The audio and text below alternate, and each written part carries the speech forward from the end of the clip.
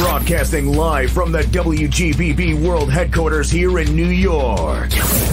This is the Big Fat Joey Show with your host, Big Fat Joey.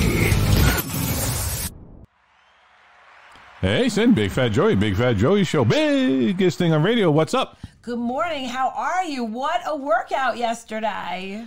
Yes, what a workout with our buddy Stanny from One Fit Official, _Fit Official. Mega trainer to the stars. He was at New York Fit Festival yesterday in Long Beach, Long Island, and I took one of his classes. It was a great class. He's so energetic. He makes it fun, but you know what?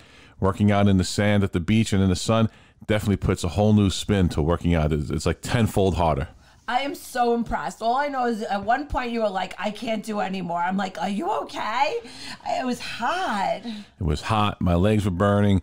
It was just, but it was a fun exercise. It was fun.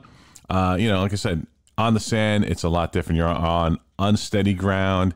When you're running in the sand or doing squat thrusts or jumping jacks and things of that nature, it adds a different dimension. But it was such a great time catching up with Stanny. Stanny's the best. Once again, you want to work out with Stanny, check him out at OneFit _official, because he also has online classes through his fitness partner, Neo U. So definitely check him out. But we have a great show today, Sin. So what's happening? We have singer, songwriter, and artist Michael Lazar with us today. He's going to be speaking with us about his new record his new album that is coming out on October 8th, 5149. And we're going to listen to a couple of his new songs. A Few Breaths Away, dedicated to his mom, who unfortunately passed a few years back, and his remake of the hit Beach Boys song, Kokomo. Nice. Then we also have everyone's favorite restorer, Rick Dale from American Restorations on the History Channel. Rick speaks to us all about how he got involved in restoring, especially Coke machines and all the different items he's restored throughout the years. Everything from your vintage toaster to a motorbike to space equipment, helmets, jetpacks that have gone out in space. So that's a great interview. So without any further ado, up next is my interview with the king of restorations, Rick Dale. All right, everyone, let's welcome to the line Master Restorer, Rick Dale of Rick's Restoration. Rick, how are you, Big Fat Joey? Hey, Joey. I'm doing awesome, buddy. How's it going back there? Doing all right. We were talking a little bit off air. It's like a swamp here in New York today in this crazy summer weather. And you guys are out there hot, but it's a dry heat. Yeah, it is. Yeah. Come on out anytime. We'll cook some eggs on the sidewalk. I love when I see those videos on social media, people just cooking on the sidewalk. Or I saw a video, people buying bags of ice to put in their swimming pool. Yeah, well, that's right. Lately, I jumped in our pool yesterday, and it was 95 degrees, and I have an ice machine there, and I just tipped it over into the pool. It is so hot in the water, it's like it's not refreshing. So you got to do something. Yeah, no, you're in a slow simmer. You're about to be cooked. Yeah, yeah. So, Rick, I'm fascinated with the show. Rick's Restoration was on the History Channel for about 7 years. You're a master restorer. I've learned a lot from watching your show on not only what to look at. I'm a little bit of a collector per se, nothing crazy, but I do like to tinker, and I've learned a lot of different things. But can you tell us a little bit about yourself? How you got involved in that business? It's not a run-of-the-mill type. It's not like it's owning a deli or something like that. You need to know a little bit about a lot. Yeah, I mean, I wasn't, I basically didn't go to school or anything. I was just the hard knocks way. When I was like, 8 years old, I wanted a bicycle, and my dad ended up going, he found an old beat-up bike somewhere, probably in a trash can. And he brought it home, and he told me if I want something, that I got to build it myself. He's not going to give me, just a brand new bike like all the other kids in the neighborhood. So he gave it to me, and then I ended up, he'd take me to the, Pep Boys, and we'd go down, and we'd get the paint, we'd get the bearings, and we'd get the grease and do this stuff. Come home, and he would help me like put it together. And then the next thing you know, I'm driving around the neighborhood, and I was probably the proudest kid out there with this awesome bike that I built, and everybody else had bought there. The parents bought there. So that was how I started, and then it led from there to he got me into soapbox derbies. He got me into go-kart driving. And everything I was doing, I was building, mechanicking, fixing, learning. My dad worked for an electric company, Southern California Edison, and he was just, like a station chief there, and he was an electrician, and he would just, him and his friend would bring stuff to me to, make me happy, or make me, I guess, give me something to do. And I had a brother too, Edison. So he had tractors at home and all these things we worked on. So I went through that part of my life. And then when I graduated, I did before I graduated high school, I ended up with a car, a Jeep, and I rebuilt that. And then I went from that to boats to all over, all kinds of things. So my dad I didn't give him credit while he was alive, but I'm definitely giving him credit now because he taught me all these things little at a time, and I took it for granted. And then all of a sudden one day I decided to put it into a business. So then I ended up with Rick's Restorations, but Rick's Restorations didn't just happen either. It wasn't like I just wanted to, start a business with Coke machines and restore them. I was in the business of, I had equipment rental, and I went in with a guy and had these heavy equipment. We would rent them, and then all of a sudden I started operating equipment. I started doing big jobs. Well, then we ended up with having a problem with the company. It dissolved. I came home, and that was in like 1983. And next thing you know, I had to do something because I couldn't pay the house payment.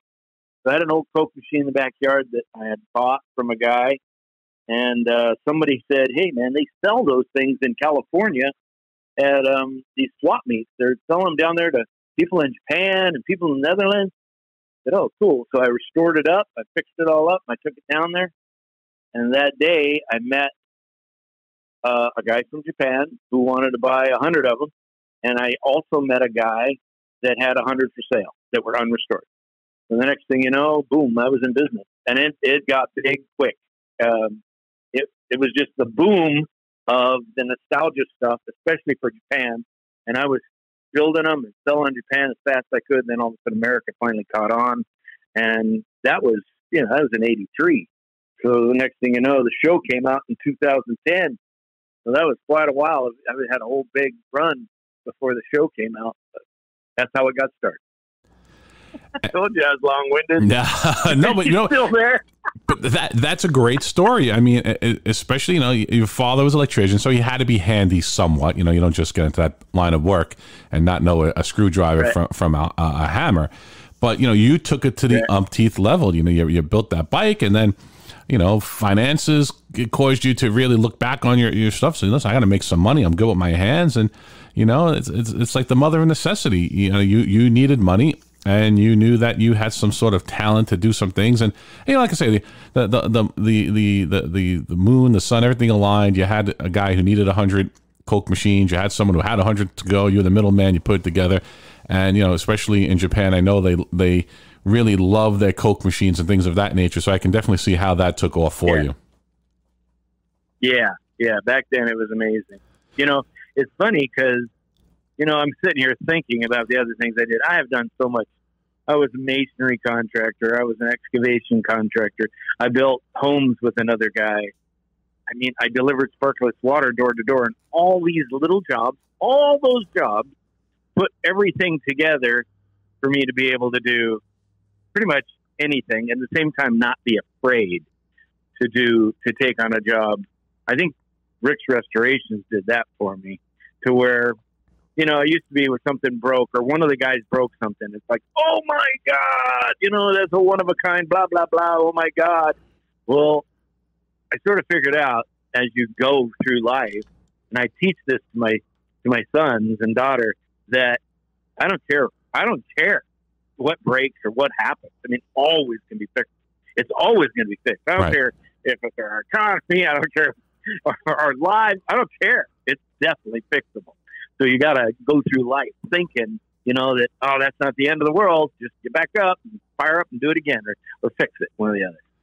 And you know what? So many people like yourself that are successful, they say the same thing. You can't be afraid, because if you're afraid to go out and have a business like yours, you're afraid to go out and be a singer, you're afraid to go out and be an actor or an athlete, then you're never going to have the chance to see if you made it or not. And then you're like, well, I should have, would have, could have. Now I'm 90 years old. I guess it's pretty much, it's over.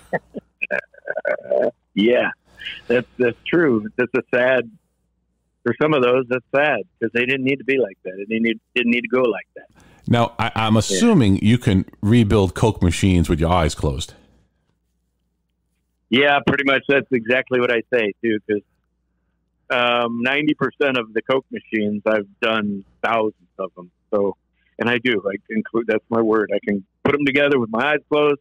I can paint underneath my legs in a windstorm. I like that. I like that. I have painted. I have painters go in the paint booth, and all of a sudden there's dust in their paint. And I'm going, oh my God, watch this. Let me shoot out in this windstorm here. You see, there's no dust in mine. How did you get dust in? Yeah. Now, I've had my fun, definitely. Out of all the items, and I know you do a lot of one-off things. I've seen you do motorcycles and oil tankers. Just there was one time I forget what it might have been for porn stars, but like a big gas station sign, like on the pole, something like 25, 30 feet in the air. Yeah, that was lately on porn. Yeah. What's your favorite item to do? Like you say, okay, I love doing these. This is my favorite. So what's my favorite item? Not my item that it was my favorite to do. Right, like you look forward to. Yeah. So, yeah, every day I still do them. I love probably Coke machines more than gas pumps, and there's a reason, because when I set out to do gas pumps, I was buying pumps for say $20 each. Yeah. I'm sorry. When I set out to do Coke machines, I was doing Coke machines for probably, they were costing me about $20 each. And now they're $2,500 each, if not $5,000 each. It depends who you're buying from. Mm-hmm. But I kept saying back then, I don't care. It was like, you can't, equate it to like the stock market or something. But as far as an investment, something I bought for 20 and I had 200 of them back there. And then all of a sudden, they jump up to $1,000 each. The way they sit, you're not going to lose money on it. Anything that says Coke on it, you're not going to lose money, Mm-hmm. And that's why I love them so much. And they're also so, stuff in the 40s and 50s and 30s were built like with love and appreciation by the American people. It was like, it is amazing how much pride people took in building their stuff. And when you tear something apart that they built, you really notice the workmanship and how it was done. So it's like, wow, look at this. Look at how they did that. I mean, you take something nowadays and you look at the way they put it together. They glued stuff together. And back there, here they do it this way. Now, I understand why they do what they do nowadays. But right. At the same time, it's just for money, not for pride. That's all the other was.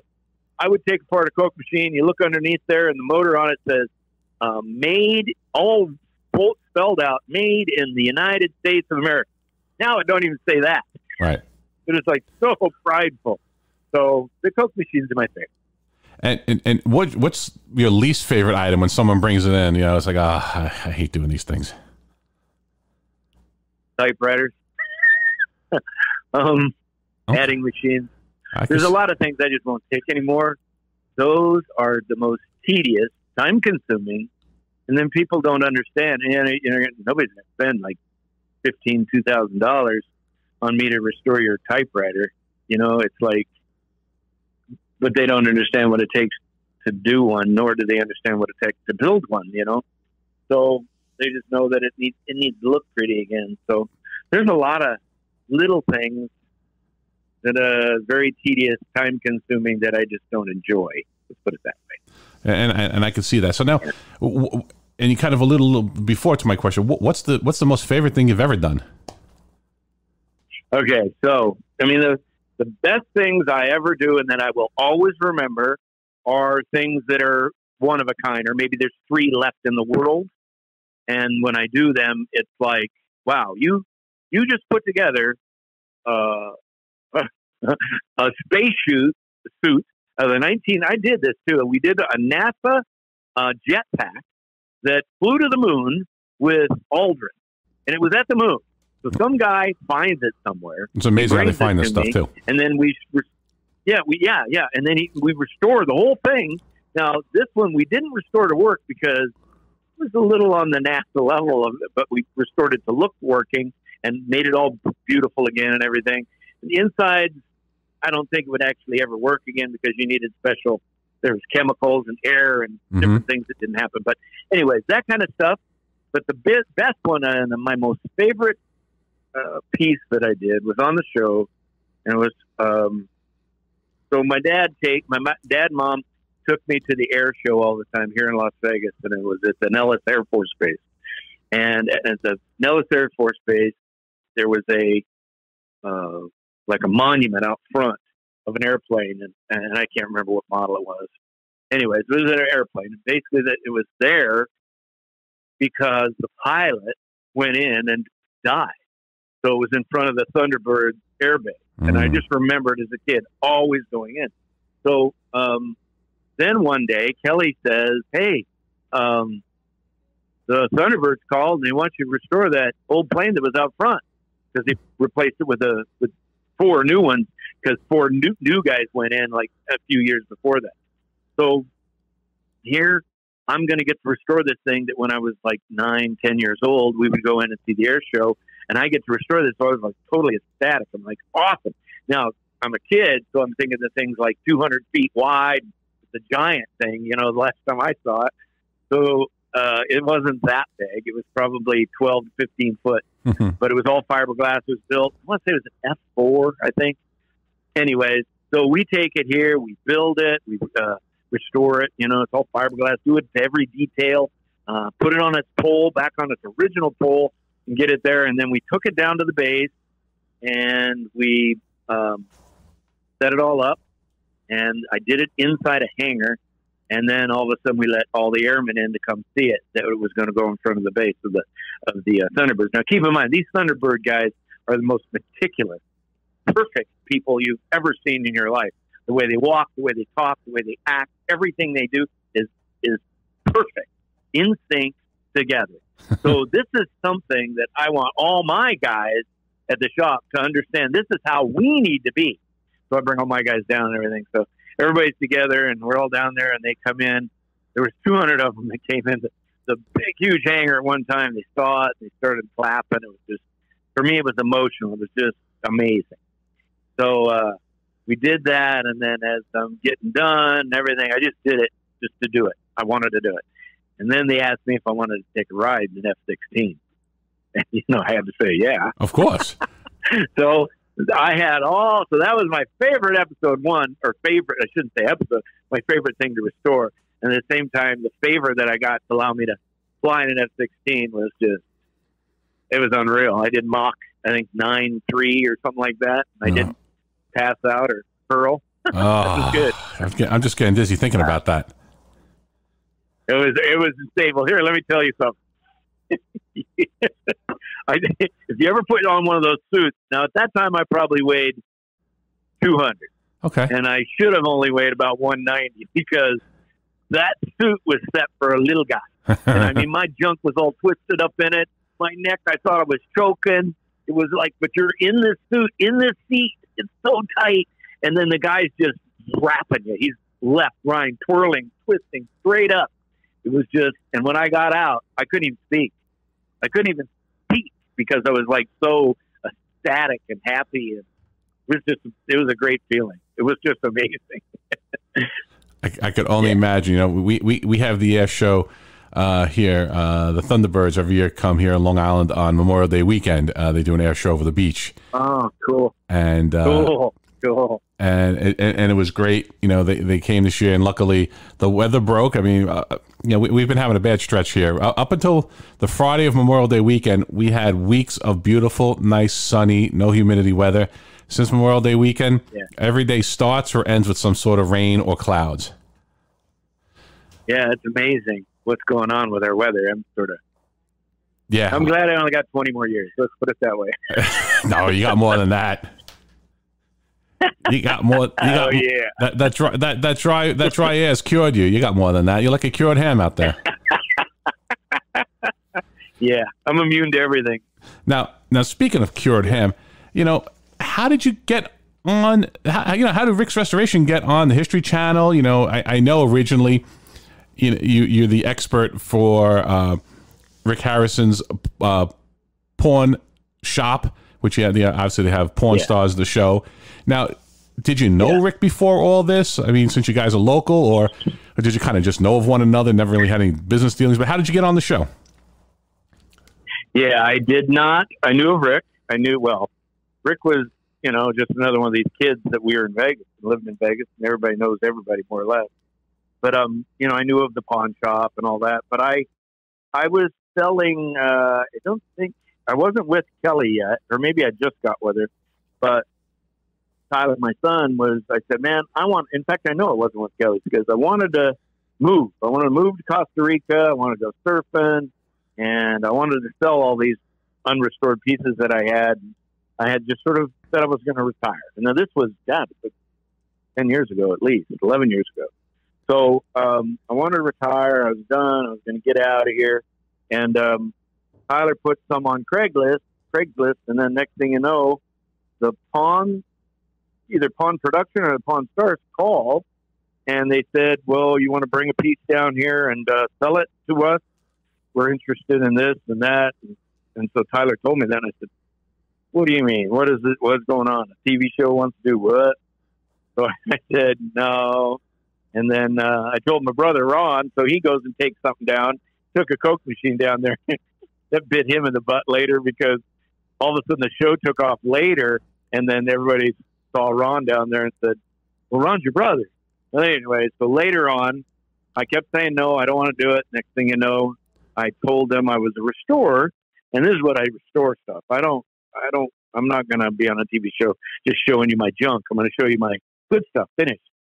So they said, okay, well, we want you to be an expert. How about being an expert? Okay, all right. The next thing you know, Rick Harrison shows up, a full-blown TV crew, and in my backyard. And they want to film, and I was very overwhelming. I was shaking like a leaf. And I'm standing in the backyard. We have a sort of a large shop in the backyard. Mm-hmm. And we're filming. And Rick's asking me questions. My mouth is dry. I'm like, can barely speak. I'm on camera. And that's how it started. It was like, wow. So it started one. And this was for Rick's show only. Right. Pawn. So it was on. And then I did another one on. I did like 11 pieces. Now all of a sudden I'm getting pretty good at it. Okay. They bring it over. My timing's good, meaning I get them finished in time for their filming. But then all of a sudden I saw the reviews and everybody was like interested in this stuff. And so did the History Channel. They saw. So the next thing they asked me if I wanted to show. And then I said, no, I could. I was just nervous and I just didn't think I could do it. And at that time Kelly's there and we just didn't think it would be working out. Mm-hmm. So said no a few times. Next thing you know, I said yes. And then the ugliness started. And it was show after show after show get bigger. As we're getting bigger here at the house, the city shows up, says you can't do that there. Next, the state shows up, says you can't do that. You got to move. Then OSHA shows up, says you can't do that here. You got to give us $70,000. So then we have to move and get a bigger shop, and then we have to have all these episodes done at a certain time. It was rough, but that's how I got on. Got in with Rick Harrison on the Pawn Stars first, and then I started my own show at the exact same time as the Pickers. Mike Wolf did, and then Mike Wolf and I were friends. So Mike Wolf said, hey, well, let's do a pawn and polish. So then all three of us got together, and that was probably the largest and best episode the History Channel has ever put out on anything they've ever done. We were showing like 18 million people, which nowadays is unheard of. You'll get like 0.5, 0.3. but now we had 18 million people seeing the episode, so it was really good. It was just like back in the day with I Love Lucy. We were like huge. So that's how it all started, and that's how it all ended. Everybody just sort of dwindled out. Yeah, and I remember that episode because I'm a fan of your show and Rick's and Mike Wolf's, and it's great when you have that type of crossover because all three of you complement one another. Mike's picking them, you're restoring them, and Rick is selling them. Yeah. So it really works, right. And it's a shame. It was perfect, and it's a shame, unfortunately, that you're not longer on the History Channel. So now, where are you? Where can my audience find your episodes? Where can they find new stuff you might be doing? What's going on with Rick's Restoration? Okay, so for a while I was doing shows right before COVID. I was doing Rick's shows at Pawn again. I was still doing stuff, but I didn't have my own show. History and I sort of disagreed on some stuff, and they went their way and I went mine. And then, but at the same time, they wanted me on Rick Harrison's show so that I could boost the numbers. But anyways, and I did it for a while. And then after COVID hit, I said, well, I'm either going to just totally quit, or Kelly started coming up with something where she said, well, let's do some Facebook, shows. Let's do some, just start videoing and do stuff, and I'll put it out there. So she I know what she tried to do, a subscription, paid subscription. And it didn't go over well. We did a lot of them, and I thought they were good, but so come to find out, my film crew saw it that used to be my film crew with American Restoration, and they came in and they said, hey, well, let's do a YouTube channel. Mm-hmm. So I said, okay, what's that entail, and how do we do that? He said, well, we'll be over here twice a week, and we'll film, and we'll do all the work as far as putting it out and getting it out there on the in the YouTube. So now, and it's for free. You don't have to pay for nothing. So it now is out on YouTube. It's called Restoration Rick. And we sort of moved the name, just keeping the restoration and keeping the Rick so people can still see it. We took all of our followers and allowed them to bump over, or they can see it that way. Mm-hmm. And we've put out, one was out today. It's out every Monday in the afternoon. And I think we've done 3 of them already. And they're really, really being received well. And all you got to do is look on YouTube, Restoration Rick. I think even if you looked at Rick's Restorations, it'd come up to Rick Dale. But I enjoy it because when we were doing the TV show, it was all about the production crew and how they wanted to do it, which is how stuff works. Right. It is what it is. And they had great numbers because of it, and so on and so on. But all of the fans, I felt like, really wanted more process, and that's all they're getting right now on the YouTube channel. It's just process. You've got the family in there. You'll see all the family. You still see all the characters over there, but you're going to see how things are done and how hard they are, and how many times I fail to, and I'm not perfect. I can make mistakes, but at the end result is finished and done and looking good. So I'm pretty proud of the stuff that's coming out, and it's really of a high quality. It's not like we just did them on our phones. It's straight up big camera, killer stuff. So I'm pretty proud of them. And once they get out there, I think it's going to change a lot of people's, or I should say a lot of networks' idea, not people. I think it's just going to be networks. They're going to go, hey, why didn't we do that? So. Yeah, well, it's a big thing. When I watching your shows, or I watch a lot of Motor Trend and all the different car shows. There's a lot more too, because you blink, and then the car is back from soda blasting and dipping, and it's all painted, and that's in a matter of 7 minutes. But that takes weeks and hours and time, especially what you're doing. You don't just strip down a Coke machine and repaint it and have it all done. But you don't get it at 8 in the morning. It's not dropped off at 8, and so there's no pickup at 4. Nope. Yeah, no, there's no such thing. And the people don't, they know it. They do know it, but it's like, why? I would have liked to have seen how that happened, or I did see that. So sort of this thing is, it's 8 minutes long. It's no longer, a half-hour episode. It's 8 minutes. Right. And sooner or later, they're going to throw them out there every day. But it's like they're trying to every day you get a completion of something, so it's completed. And then on the next, it's completed and it's completed. So instead of a show that, you're literally going to binge watch and you're going to stand there and just look at it, and it just for 2 days you're just stuck to the TV. This thing you can actually put it down. So we're going to try different stuff. Everybody's different. Everybody's got a phone though. So. And I think that's a recipe for success. 8 minutes, whatever, because much longer than that. Maybe. People have other things to do. I mean, as a guy, I think eight minutes is perfect, especially for a little bathroom run. You know, you can hide in there for 8-10 minutes, and you catch a little TV. You know, when you start, and like I said, in this day and age, you've got so much to watch, so much to see. People just want to go from one. I know personally, when I'm watching a clip and I already, the clip's already been set up in my head, but the person's like, well, we're going to, at that point, I've already turned it off. I'm like, I don't need you to tell me what you're going to do. You already told me the title. Just get to it already. So I think you'll be successful with the 8-minute clip, and especially when it comes out day by day. Cool. Yeah. I'm open. You know, it's not about.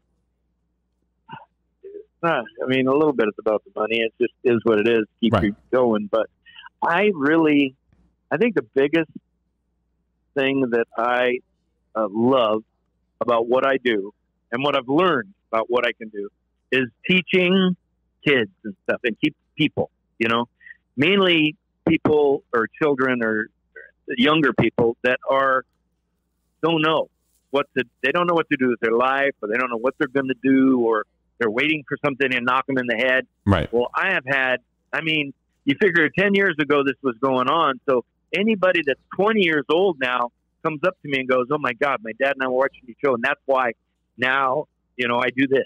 It's like awesome.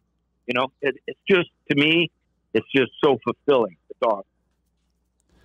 Now, what bit of advice could you give those collectors who listen to my show when they're out there looking either for a Coke machine or for anything? What's like one general bit of advice you can give someone who likes to collect, antiques or what have you? Nowadays, go to places there's no TV or radio. Because how are you going to get a deal? Everybody, between Mike and myself and Pons, everything is overpriced. But, I mean, shop around. The first antique shop you come up to, you really need to be able to keep looking. And every day as you're looking and you're making it a habit, or if you just like doing it on the weekend, just understand and research what you're looking for. If you're, okay, I'm going to look for a 1933 jukebox, and I'm all of a sudden I go to a place, oh my God, I just found a Coke bottle on the thing. And you just got to research yourself. Don't buy something that's reproduction. That happens all the time. Right, repops. Try to know what you're looking for, and know the thing is the price is just what you think. Because people call me all the time, what is this worth? What is this worth this? Well, you know what? I pay a lot different than you pay, and it depends what part of the country you're in. I have to pay shipping. You don't. There's all kinds of factors that factor in. So the best thing to do is it's what for you. It's for you. It's what if you're a collector and that's what you enjoy, just do it. That piece there, you float your boat and you researched it enough to where you know that the person's not taking advantage of you, and that's a good price for you.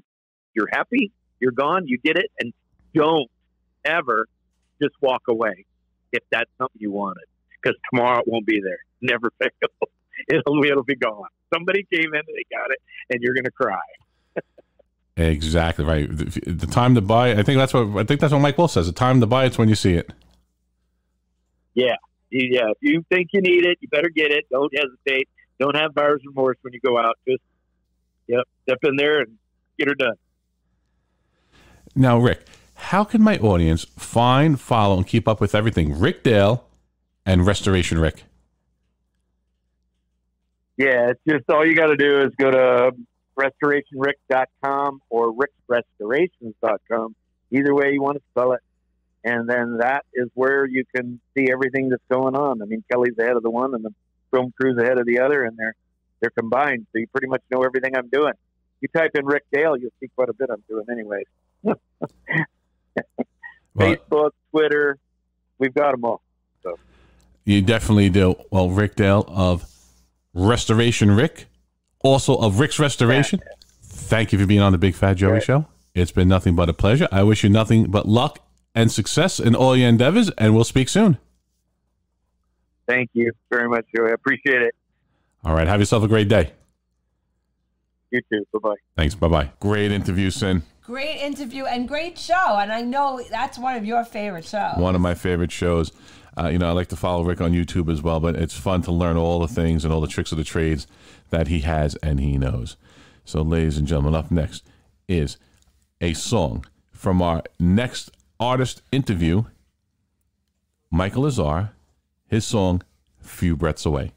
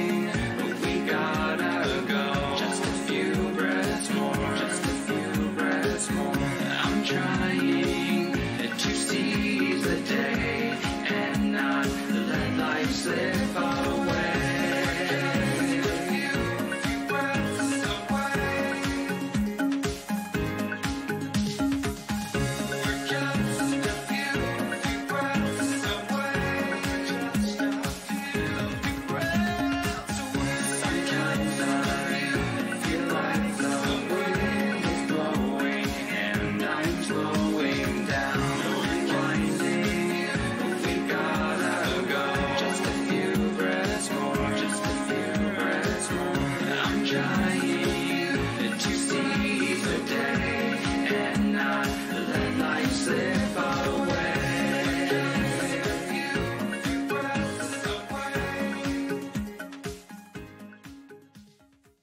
What a touching song to his mom. So great. So great. You know what? I'm going to let Michael speak about it. He's going to talk about it, and he's going to explain to us where he gets his inspirations and the touching meaning behind the song for his mom. So up next is my interview with singer, songwriter, and artist Michael Lazar. All right, everyone, let's welcome to the line singer, songwriter, Michael Lazar. Michael, welcome to the Big Fat Joey Show. How are you? Hey, I'm really good, thank you. How are you? Not bad, not bad. You know, plugging away during the summertime, enjoying myself, but I understand you're down in MIA, Miami? That's right, I am. I made the leap after 18 years in New York City. Wow, that's a good leap, because you know what? This has been a kind of a washout of a summer. I think the weatherman said we had 21 out of 31 days that rained somewhere during the day in the month of July. You know, it might not have been a full rainy day, but you had a little spritz in the morning or something in the afternoon. But in Miami, I know you guys get your rain, but those are over in a hot minute. Yeah, exactly. They come and they go, and then it's beautiful sun. That's part of the reason why I moved here. I was a little bit done with it. You know, I appreciate the Northeast. I'm actually originally from Massachusetts, and then I moved to New York, so I feel like I did my time. Yes, you've had your fair share of fair weather. Yeah, I'm no spring chicken, as they say. So speaking of, tell us a little bit about yourself. You know, you're coming out of Massachusetts, you're rolling into New York, and now you're in Miami. So give us a little hindsight on who you are. Sure. So basically, I grew up in a small town in Massachusetts. Not that small, Concord, kind of a famous old historic town. And I was in love with performing from a very early age. So I was always performing on stage, but I also started playing piano at 8 years old in the second grade, and I didn't stop all the way until I went to college. So basically, I was always kind of wrapped up in some kind of art form, drawing as well. But I never went to art class or anything. Anyways, that carried me to NYU, which is why I went to New York City when I was 18, and I went to Tisch School of the Arts, specifically the musical theater performing studio called Cat 21, which incidentally is where Lady Gaga went. I don't mean to name drop. Sorry, but she did. She's younger than me, which is even more embarrassing. But anyway, that's fine. She's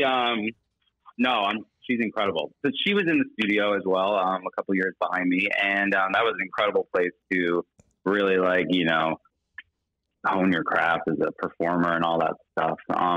And then I spent my 20s in New York City performing. I did some national tours. I never actually did Broadway. There came a point in my life where the culture just didn't agree with my personal voice as an artist. The audition scene, it just didn't, it's not that I couldn't take it. It's that I grew tired of being judged every day, by people who didn't know me. So, and I forgot to mention that when I, started college and, I had lunch breaks at the musical theater studio. That's really where I started writing songs. So I had all that piano background, and it was a really cool style of piano where you learn by ear and stuff. So I felt like it kind of gave me the foundation to be able to write music. So I started spending lunch breaks working on new songs, and that's really where my journey of songwriting began when I was 18. And I carried that with me as well throughout my 20s, but I didn't, fully embrace it until I learned how to produce my music when I was 30. But basically, that was my journey to New York, and I worked and I hustled, and I did do solo shows. I did art shows as well. I mean, I really am. The music is such a huge part of me, but the visual art is another really huge side of me, which is why my Instagram, Art by Lazar, is kind of fun, because it sort of dances between two art forms, the pop music and the pop art. So I think that's kind of cool. But anyways, so that was my experience in New York in my 20s, and when I was 30, I had like this crazy life stuff happen. Like my mother passed away suddenly, and she was like a huge figure in my life, and so that was really rough. But I also, like, shortly before that, met like the love of my life. I know it's kind of cheesy, but I'm still with him now, and he, we moved to Florida together, and so it was. And then, but then also, like, my house that I grew up in, like, blew up in a freak incident and burnt to the ground. This is all in the span of like a year and a half. Wow. So it was like this weird thing that happened. And I like really struggled to get out from that for a little while. I mean, I didn't like fall apart. And in the end, I ended up coming out of it, I think, like a totally different person, like more confident, and I cared less about, what people thought. And I believed more in myself and all that. But that was a crazy period. So, and then I also fell into this wonderful job selling photographs for a very famous photographer named Peter Lick. And so that gave me sort of like a financial liberty that I had never had in my 20s, for sure, like doing national tours and working at Diesel and stuff. So it was with that freedom that I was finally able to like invest in teaching myself how to be a song producer. Then I didn't have to rely on producers either. I trusted myself. So basically the last years, 6, 7, yes. I did want to tell you my age, but you can do the math. So that's when I learned how to make it myself. The music, like real music, like that you could listen to on the radio. So, before that, they all sounded like kind of like Broadway songs, just me and the piano. Right. Sort of like what I like to say Lady Gaga or Billy Joel's music can sound like when it's just them like jamming at the piano. But my goal is to really take the Broadway out and make it accessible for, thousands or whatever, millions of people, if possible, so that it could appeal to, broader audiences than just the Broadway people, Well, so that's what I did for the last 7 years, and here I am now with my album. So now your album, you're gaining mass appeal. You have a new song that dropped a few days ago, Few Breaths Away. Can you tell us a little bit about that and how that came to be? Sure. So Few Breaths Away is track 3 on my album, 5149. And Few Breaths Away is a cautiously optimistic song with a really good hook and a driving beat that I think will get people from the start. And, it was written on the keyboard, but electronically. So it has this really cool sort of, I think, fresh sound to it. But the song is a cautiously optimistic song about, mortality and celebrating every day and never giving up and all of that. And recognizing, because you have to recognize that, we're not going to be here forever, and it could end today. It could end, we hope not. It could end, we don't know. So, it's a celebration of life. And then the second half of the song dives into celebration of love, and the gift, that love is, if you're fortunate enough to find it. So the song, spreads a message of love and gratitude, which is a huge part of the whole album. Anyway. Now you also have a couple of other songs that are out. Yeah.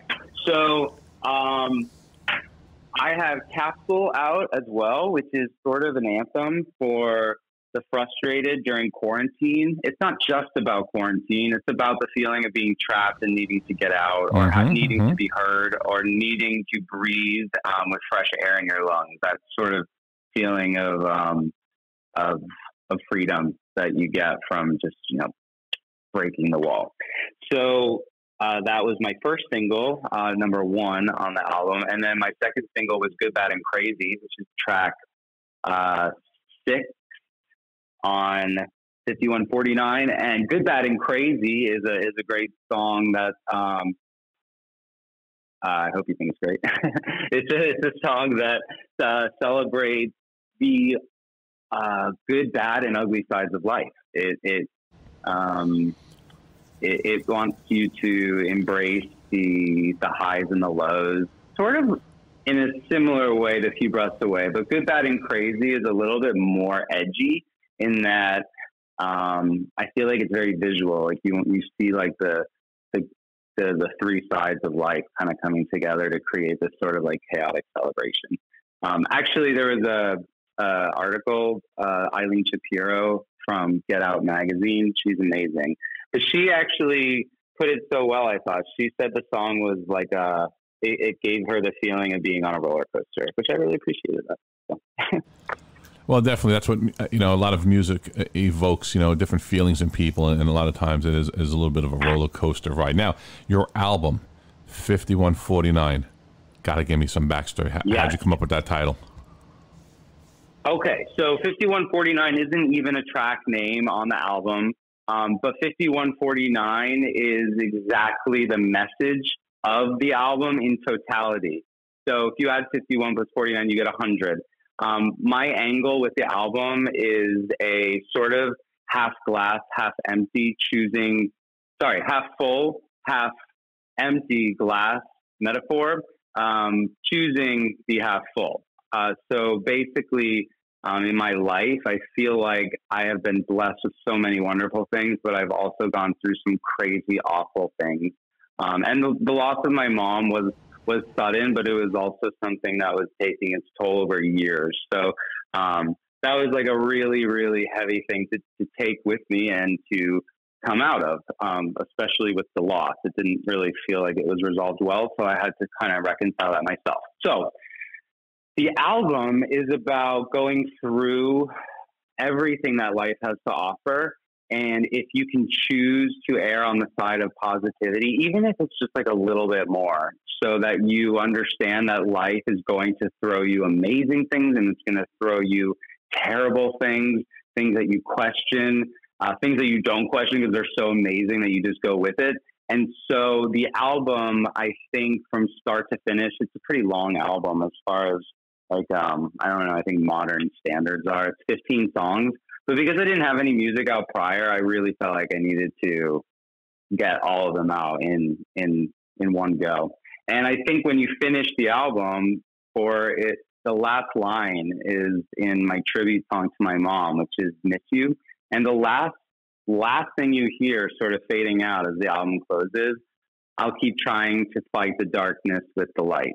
And my album cover is a 50-50 split between hot pink and cosmic blue. And there's this sort of dichotomy throughout the whole album. And when you listen to the album, you go through a lot of different styles.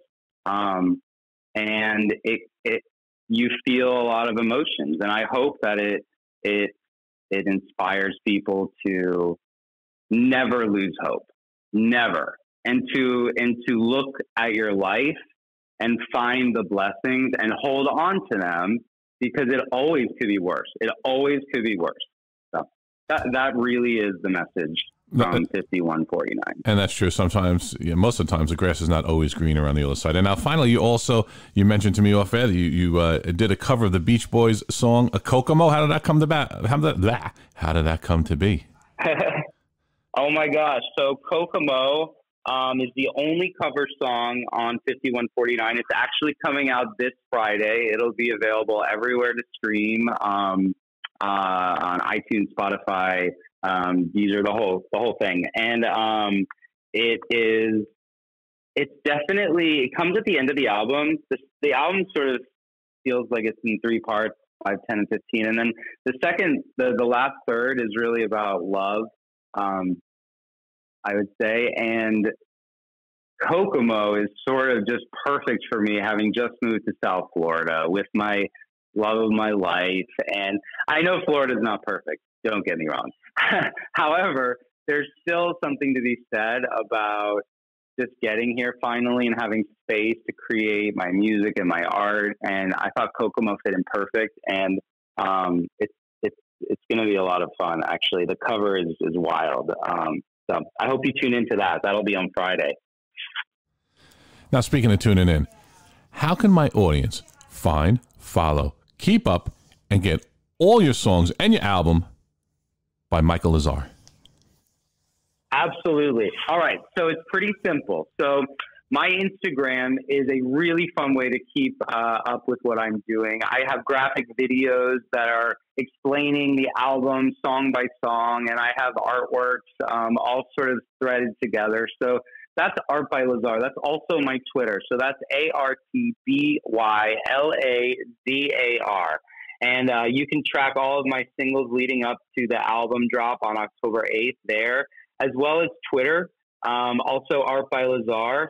And then my website, where you can see my graphic videos for the songs that I've put out so far, as well as articles and various press and things like that. That's michaellazarmusic.com. So that's MichaelLazarmusic.com. That's also the name of my Facebook page, Michael Lazar Music. So if you can remember Art by Lazar and you can remember Michael Lazar Music, you're good. And don't forget to go to whatever music streaming service that you subscribe to and just type in my name, Michael Lazar. I have 3 singles out, 4 this Friday, and I'm really excited. I'm excited. Well, singer-songwriter Michael Lazar, thank you for being on the Big Fat Joey Show. I wish you nothing but luck and success in all that you do, and we'll speak soon. Thank you so much. I'm so grateful. I really am. All right, buddy. Have a great day. Bye-bye. You know, Sin, a lot of our artists get their inspiration from things that happen to them in life. I totally agree, and I'm so impressed by all these indie artists. Yeah, I mean, you know, unfortunately, sometimes tragedy brings out the best in people and their creative juices. But it's great that they're able to have an outlet to send out their emotions, you know, let their heart come forward. And it's great that they have that ability. So with that, we're also going to be hearing his take on the old school classic song Kokomo from the Beach Boys. But before we get to that, tick tock, it's that time again on the clock. Everyone, this is Big Fat Joey. Big Fat Joey Show here with Sin, reminding everyone to make every sandwich count. Peace. Aruba, Jamaica, ooh, I wanna take ya to Bermuda, Bahama, come on pretty mama, Key Largo, Montego, baby, why don't we go Jamaica, ooh, I wanna take ya off the Florida Keys, there's a place called Kokomo, that's where you wanna go to get away from it all. Bodies in the sand, tropical drink melting in your hand. We'll be falling in love to the rhythm of a steel drum band. Way down in Aruba, Jamaica, ooh, I wanna take you to Bermuda, Bahama, come on pretty mama, Key Largo, Montego, baby, why don't we go down to Kokomo? We'll get there fast and then we'll take it slow. That's where we wanna go, way down in Kokomo. Tonique, that Montserrat mystique, we'll put it out to sea, and we'll perfect our chemistry. By and by we'll defy a little bit of gravity. Afternoon delight, cocktails and moonlit nights. That dreamy look in your eyes gives me a contact high. Way down in Aruba, Jamaica, ooh, I wanna take you to Bermuda, Bahama, come on pretty mama, Key Largo, Montego, baby, why don't we go down to Kokomo? We'll get there fast and then we'll take it slow.